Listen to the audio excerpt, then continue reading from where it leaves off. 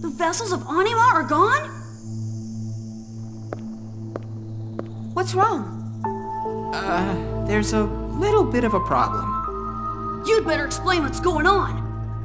Like I said, the vessels of Anima are missing. There's nothing wrong with the crafts themselves, but the power cores have just disappeared. How can that happen? What caused it?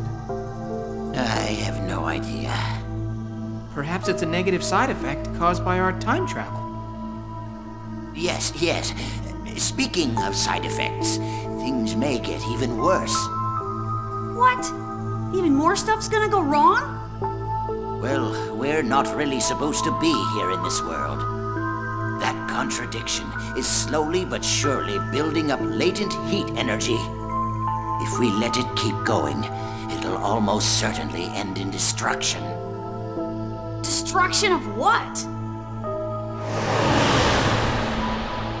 This universe. What?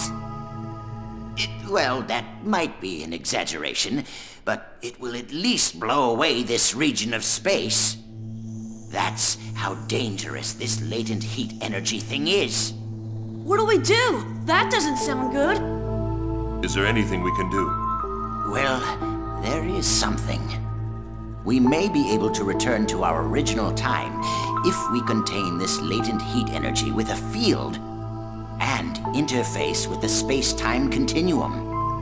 No problem then. Let's get started. Let me finish. All I'm saying is that it's theoretically possible.